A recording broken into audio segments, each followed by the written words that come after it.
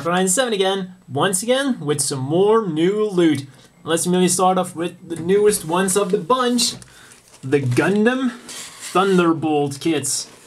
Apparently from a quite popular manga at the moment, the Gundam Thunderbolt manga obviously. And the one thing I immediately liked about this when I looked at the box is it's not, well, Bandai pretty much by doing this confirmed that this is not a part of the official canon, because this says high-grade Gundam Thunderbolt rather than high-grade Universal Century. And of course trying to fit these into the official canon, well, that would have been quite a stretch. More about the box that I really like is that they've got this Master Grade box actually going on. Gundam Thunderbolt on the side, and I gotta say I really immediately liked the way they looked. And when we opened the box, things get only better. First thing you do when you open it up, look at that sticker sheet. I mean, that is significantly more than some of the earlier Master Grades we got, and that is still on par with what we usually get from Master Grades. So immediately that is a big win in my book. And look at all these runners we're getting. Seriously, with the box, with the stickers, the second I opened this box, it felt like I was opening up a Master Grade box. Got more, and what helps it even more is we're getting Master Grade Beam Sabers. Great! And then there is a manual, and underneath the manual is still something else. First of all, the manual, it does seem that the manuals are a little bit different, because these arrows, I don't think they're present in the other manuals, so that's something new they're doing to apparently make things more clear in case you didn't realize that it was going from left to right. Then again, maybe for the Japanese people it is kind of useful because they are used to reading from right to left, so maybe that's why they did that. But as you can see, this is, well, quite a big manual for just a high grade. And like I said, there's still something more in there. Little manga. Like I said, a very little manga thing, and to compare it to a normal manga, let's take one from underneath the camera. We have Fairy Tail here. And yes, it's only a little manga, but still, it's nice that we get one. And even has usual dust cover. We get some mechanical detail on the Gundam itself, and seems to be a little bit of a story. Ah, there we have the Zaku with that thing. Oh, the gem we're immediately getting, and there we have that one guy's Zaku that everyone mistakes for Johnny Raiden.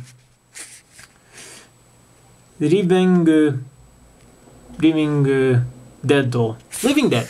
Oh no, that was the name of the squadron. But we're getting a little manga here. So, the first thing we open up, and it's already great. Putting that back in there. And I gotta say, I think this is gonna be a really fun build. Putting that to the side. Next up, we have the Zaku and the big gun. In case you didn't quite know that that's a big gun, that is a humongous gun. And, well, I really wonder how that gun is gonna look stable, because it looks like, well, I'm not too sold on it yet. Not as much as I'm sold on the Gundam, or the Gym at least. When we look at the runners, I'm not sure if it's promising or not. It looks like we're getting a nice amount of parts, but it also looks like they are in some very similar colors, so not too sure what to think about that. The Zaku itself, though, looks really good. It's really just like a normal Zaku, but upgraded, and these runners just keep on coming. And look at that red runner there. That is also fantastic. Those are the scopes for the gun. I gotta say, they really went all out with these machines. And this is, yes, finally, we've gotten to the final runner. They just kept on coming. And we have the manual here, and there's still little something in our QR code.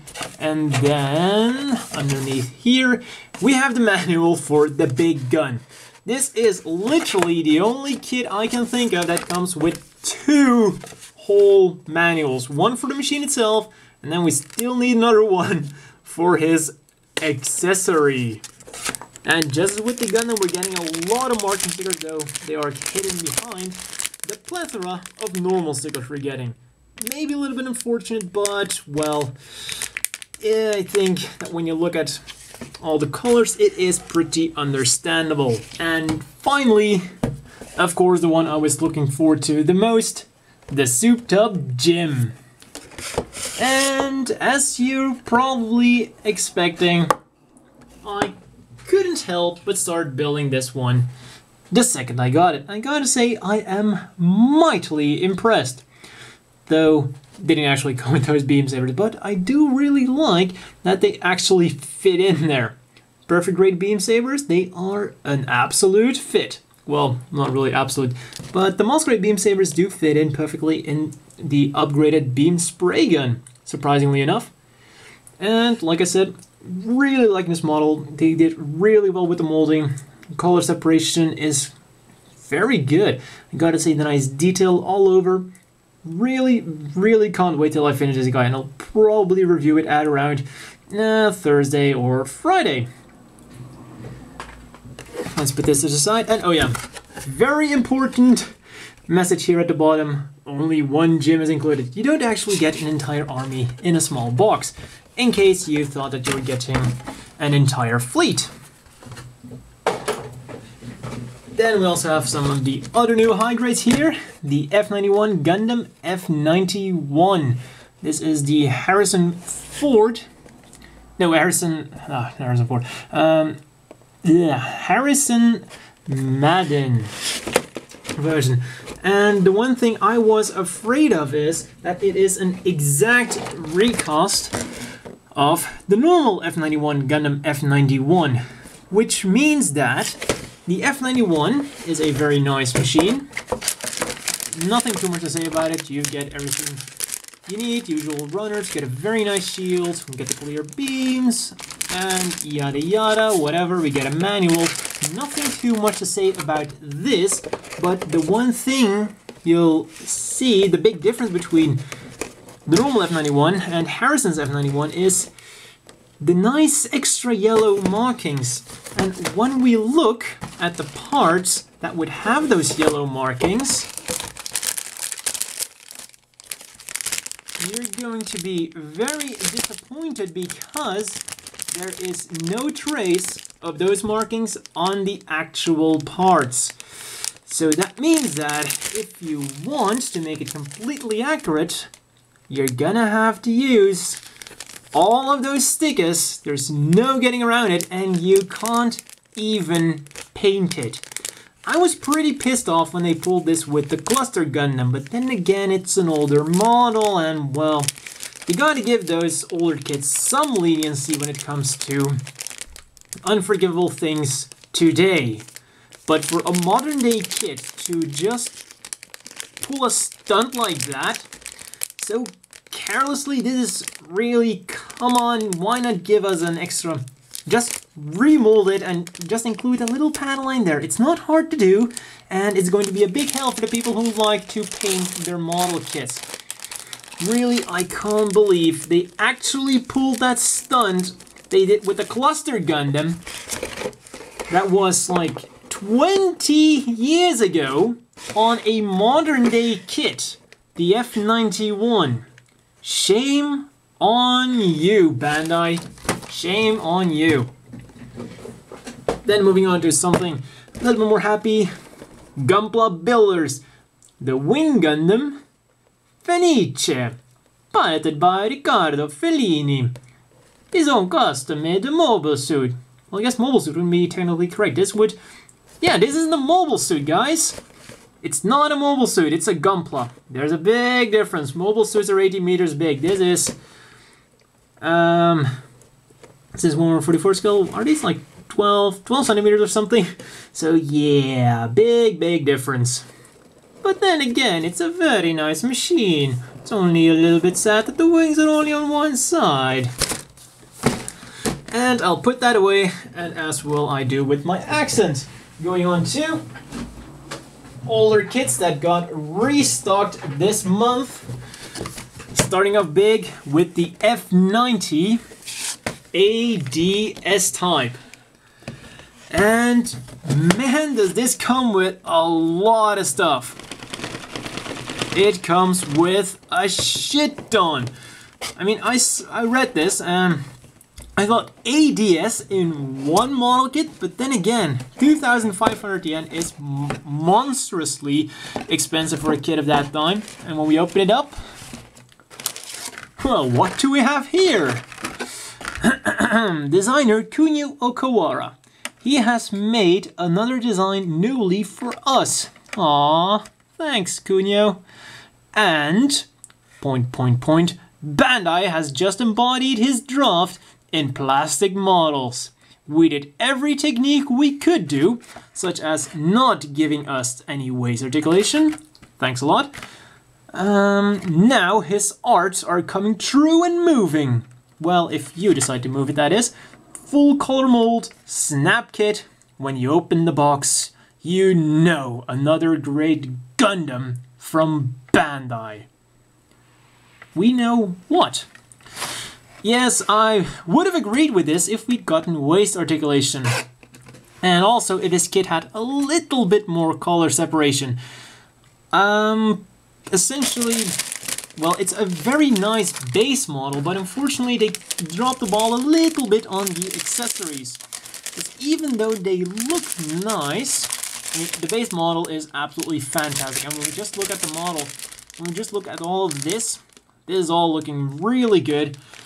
But then, when you take other things into account, like this bazooka should be gray. I think the missiles, yep, the missiles on the right there are supposed to be white, and I really hate painting white, and a lot of these green parts should be slightly silvery. But then again, having a dark green isn't too bad of a mistake. I mean, when you have a militaristic machine, whether it's dark green or a gunmetal or silvery metal, that's not the worst thing ever. So overall, I'm really looking forward to building this machine, and absolutely, I'm gonna build this right after I build the 3 Thunderbolt models. And also, the biggest pro of this machine is it's actually completely compatible with the cluster Gundam, so that thing's finally gonna get some redeeming qualities other than the bazookas.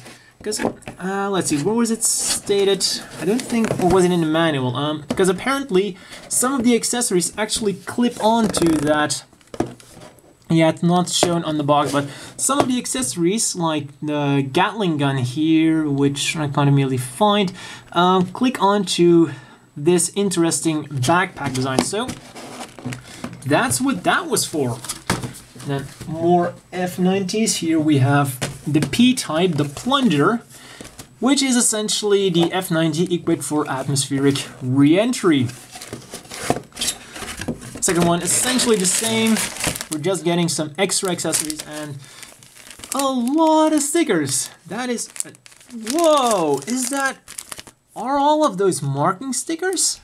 Or, no, that's just, aww. Damn, they fooled us. For a second I thought that that was a giant sheet of marking stickers behind that. But turns out that that's just the backdrop of the normal stickers. And then we get some springs, so this is looking very good. And this is just the same runner that was in that box in the normal F90. Other than that, pretty nice looking. And that reminds me that I should really finish the game. It's really a nice game too, on which these machines are based. Now I'm suddenly wondering, which came first, the game or these model kits? Then we have the VSBR type. Once again, the same thing, just a few extra accessories, and well, this runner immediately spells doom. Blue weapons, well, if we have to, I guess it's better than white or baby blue or pink.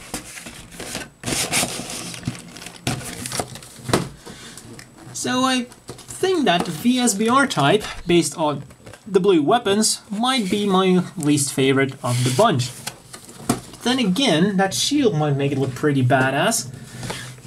But what I think is gonna be one of my favorites, the F92. The long range type, and I think that cannon says it all. Opening it up, we once again have... Actually, I think this is largely the same? No, wait, this was different. This is the same runner because we're getting the same back but in pure red. So if you want to change them around a little bit, there you go. And then here we have the giant cannon. The main event of the machine, and that's gonna look really, really nice. And as always, a lot of stickers, but yeah, we're kind of getting used to that. Actually, coming to think of it, they actually come with a lot of normal stickers, but none of the F90s come with clear marking stickers. I didn't catch on to that, coming to think of it. Yeah, they're not here.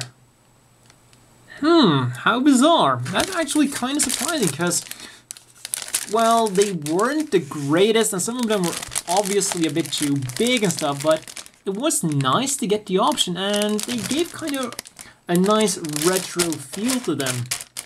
But then again, I guess we can kind of see the evolution towards the G Gundam and the Gundam Wing and the Gundam X kits. The molding is getting better, we're getting a few more parts. But we're also losing the marking stickers, which, yeah, quite literally, in the next step, the Victory Gundams didn't include them either. How bizarre. Unfortunately, but, well, you win some and you lose some. And that means that, oh, well, on a final note, that means that with all of these, I finally have all the kits necessary to make the Hardy Gun Night Raid. Well, almost. Because when I first looked at this, I thought, whoa, that's a really nice scratch-built machine. But actually, all of these parts are from the F90s. We have the backpack of the Plunger, the big gun of the F90-2. These sensors are all from the F90-2. The only things I haven't been able to locate on any of the machines are the sensors on his head, the thing on his on the left of his torso, and then the shield, which kind of looks like a modified Hardy Gun shield. I'm not sure, but I don't think it was included with any of the models. But I really wonder if that is actually scratch built or if it's from another kit, or maybe I just overlooked something. Oh well, putting that aside, now we're gonna go back to some more modern kits. Other restocks I got this month. The Blue Destiny Unit 1. From the apparently very popular and also very good Sega Saturn game. A system almost nobody bought and apparently a lot of people just don't like. In short, a very underrated system, which is why I decided to buy one yesterday. Yeah, it's underrated. I mean, come on, it's something that's underrated, I gotta buy it. I kind of have a knack for liking underrated things. Gundam X, the Gym, and apparently now the Sega Saturn. Sega Saturn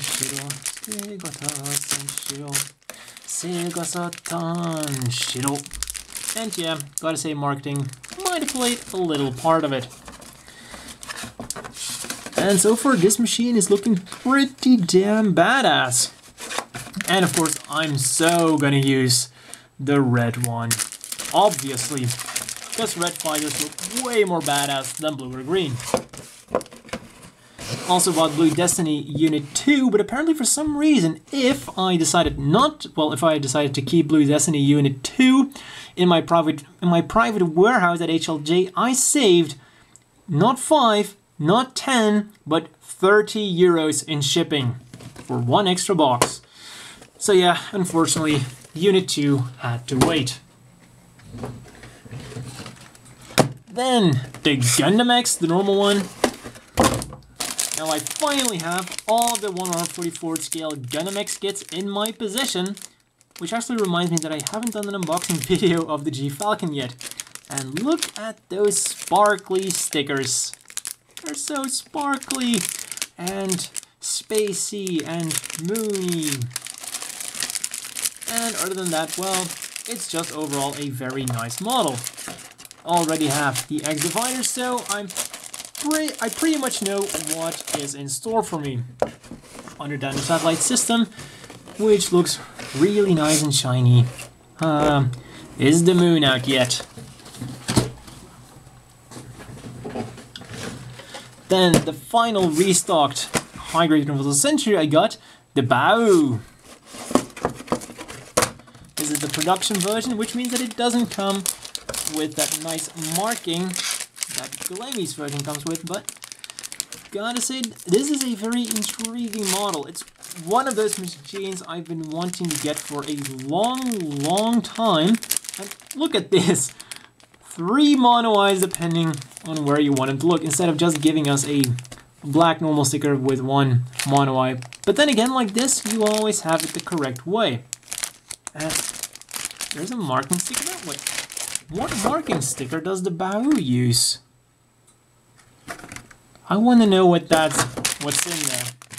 Don't tell me it actually comes with the same marking as Glemmy's one comes with. That can't be.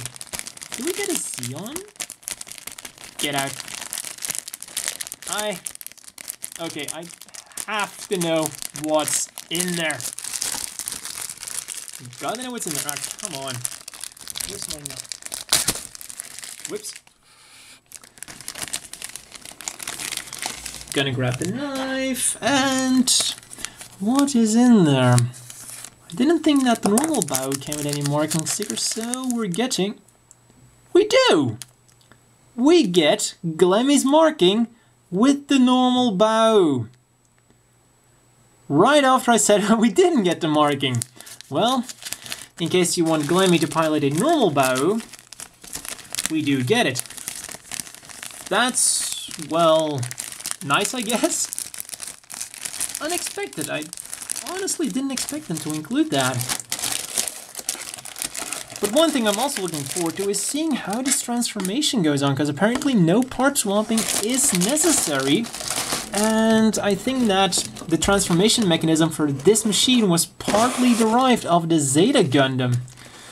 Kind of because apparently a lot of the engineers who worked on the Zeta Gundam kind of went to Axis. And then a big one, the Victory 2 Gundam. Kind of hard to fit in the screen now with all these boxes next to me. And it's not just a high grade, hyper full action high grade X. And honestly, I have no idea what that means. Because as far as I know, it's just a normal high grade, and don't believe the wings of flight, they are a trap. They're not included. Then what would make this model kit a high grade X? Well, we have normal runner, more normal runners, marking stickers, which, well, wouldn't really make it a high grade X. No more parts. Oops. Another normal runner, another normal runner, and yet another normal runner. And a manual. Yeah, I really don't see why this would be classified as a high grade X. It just looks like any other high grade. I mean, I get the feeling that at the time of Victory Gundam, the designers at Bandai had a lot of fun coming up with new grades that meant absolutely nothing. You know, like the term high quality. So, just gonna put this high grade X away. If anyone has any clue why this would be considered an X, please enlighten me and probably anyone else who is watching this, because, you know, hyper full action. As far as I can tell, this is just like any other model. But don't get me wrong, because I'm being slightly sarcastic towards this model kit. I really think that this is going to be a great model. Even though the Wings of Flight aren't included, it's a 1/60 scale Victory Gundam, which can fully transform. And from what I've seen, looks pretty good actually. If I can get it in screen. It's like pretty nice looking. The chest might be a little bit too big. Who knows, I might just have to display it in its transform mode, because yeah, when you look at the transform parts, those actually look great. So it would be funny if the mobile suit form wasn't nearly as great as the 3 different transformations. But then hey, if it does look better in transform mode, you're getting 3 models instead of just 1. And after the biggest model of this new loot video, here is the smallest one, the Zeta Plus BB Senshi. And when we open it up, well, it's exactly what you'd expect an SD to be. You get a fair amount of stickers, and I gotta say, commend them on giving us both eye details. We get the one with normal eyes, and then we get, well, normal SD eyes, and then we get normal mobile suit eyes. So you can either make it as a BB Senshi or a normal SD. We have, there we have little spring there, because of course his smart gun is spring-loaded and will fire these tiny little missiles. It's kind of odd that such a large amount of the parts are in blue, whereas actually only a handful of parts on the actual mobile suit are blue. Bottom of the feet, side of the head, and then these vents are supposed to be white. That's probably just an error of whoever drew that picture. So yeah, only these should really be blue, and all the rest should be just gray, or a slightly different gray, because these fuel pods are supposed to be like a gunmetal color. But the coolest thing about this model is you can make both the A1, the C1, the A2, the C1, and the A1. So maybe I'll buy a few more of them and I'll have all the types together. And for everyone wondering, the A1 is actually also supposed to be the same color as the C1, because the only A1 monster that we got was Amuro Race Custom A1, which was in those parade colors. All the other A1s are actually just the same color as the C1. The more you know. Then when we look at the manual, oh yeah, one more unfortunate thing is it doesn't actually include the normal beam rifle that the A1 uses. We only get the beam smart gun that the C1 uses. But other than that, it's a very nifty little kit for an SD. And then one final item I got because it was on sale and was humongously discounted. A Hobby Japan issue. I figured it was like, I don't know, $1.50 or something. And they are usually pretty big magazines, and they do give you a lot of stuff to read and some interesting things to look at. Anyways, I think, hey, Code Geass, Agri XL. Come to think of it, I haven't seen that yet. Guess I really should try to check it out. That's like, I can't really put my finger on it. Was that the OVA, or was that a normal anime series? I think this was an OVA. Oh well, I'll check it out and ooh. Temple. Turn it around. The Gundam Mark 5. Oh yeah, if only they made a model kit of that. Actually, come to think of it, that might be a very good possibility, since they are coming out with the Silver Bullet, and the Silver Bullet was the upgraded version of the Gundam Mark 5. Fingers crossed.